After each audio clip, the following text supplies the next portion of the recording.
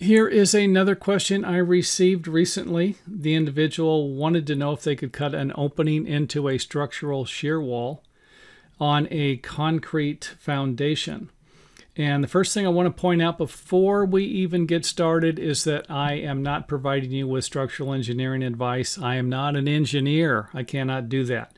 You might be better off contacting an engineer to figure that out.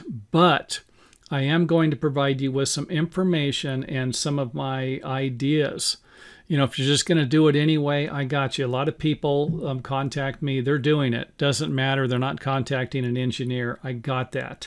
So hopefully by the time you're done watching this video, at least you'll have a little more information about what a structural wall does and kind of how it would be affected by cutting the opening in, and what an engineer might actually want you to do if you did actually contact one. So let's go ahead and take a look at a 16-foot wall with, let's just say 3/8 plywood and anchor bolts that are spaced about 6 foot on center. And this is kind of a standard spacing. Most anchor bolts for something like this are probably going to be more like 3 or 4 foot on center. But I just wanted to give you an idea. If you ran into something like this, a 16-foot long wall with no hold downs on the end, and your anchor bolts are maybe 4 foot on center, you know, something like this is going to be easier to cut a 3-foot opening into. The longer the wall and the smaller the opening, probably going to be less trouble. The shorter the wall and the bigger the opening is going to be something you shouldn't even do.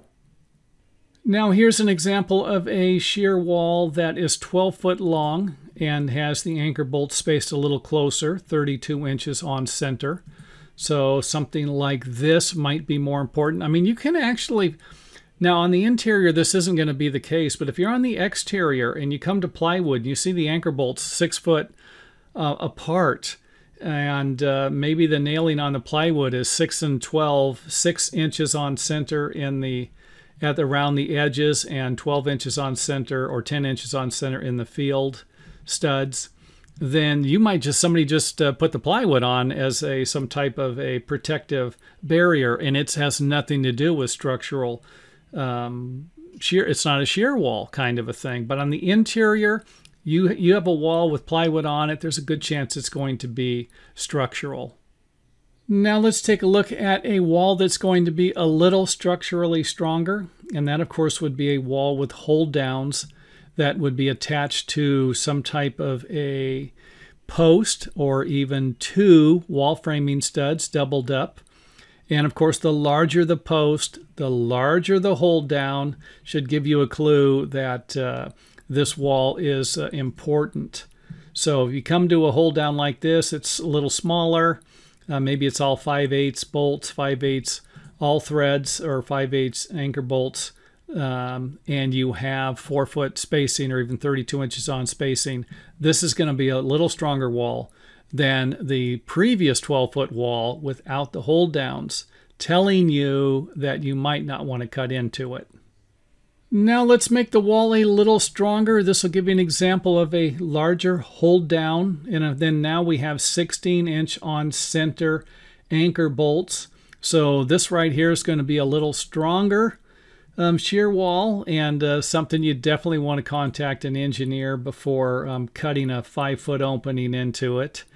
Now here's an example of the anchor bolts that are going through the concrete foundation, and you might have a problem with this if you're going to add use some type of epoxy system and put your own anchor bolts in using all threads and epoxy, is the fact that you might not have a concrete footing underneath it, which is what we had here. But now I just drew this to give you an idea. If you have a wall like this with anchor bolts, there's a very good chance you have a concrete footing underneath it.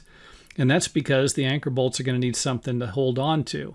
So here I'm providing you with an example of what the anchor bolts would kind of look like going into the concrete foundation. So you're going to have larger ones where the hold downs are, and then smaller anchor bolts where the in between the, or attaching the plate to the concrete.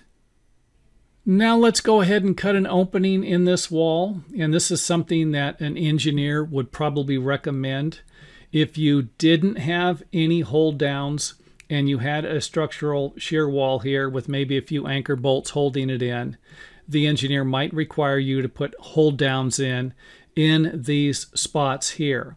If you had a hold down at the end and a hold down at the end here, you might just need to install two new ones. Now, don't be surprised if this is a heavy-duty wall that for lateral to prevent lateral movement, side-to-side movement. You might need to remove these.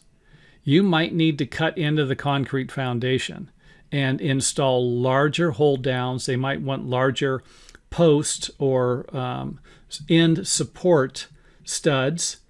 And so this, like I said, this is a whole can of worms depending on how bad you want this opening in here.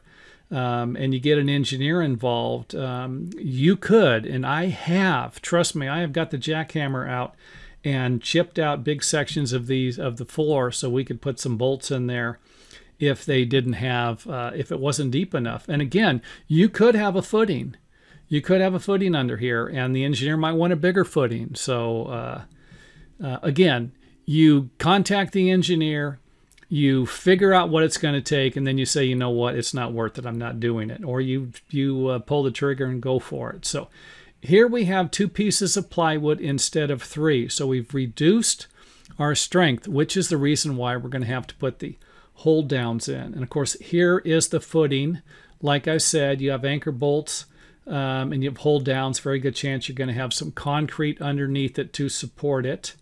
Give you a view of what it would look like, kind of an X-ray vision view. Use our Superman glasses here and give you an idea. We got the bolts going through the post, our hold downs connected to our anchor bolts. And a lot of times you're going to have anchor bolts in here, like I said. And if this was new construction, there's a good chance. I don't know why they do it, but they a lot of times they want an anchor bolt plus the hold down bolt. And it never made much sense to me. You would think the hold down would hold this corner down together. So again, another thing in there that is confusing with the construction business. So that is it for the video. I just kind of wanted to give you an idea what might be required if you do cut an opening in. And I just want to point out again, you know, the longer the wall and the shorter the opening, the better your chances are you're going to be able to do it. The shorter the wall, if you have a 4-foot wall with some heavy duty hold downs at each side here, and you want to cut an opening in here and you got enough room, you can just cut these bolts off here, cut the anchor bolts off and use this.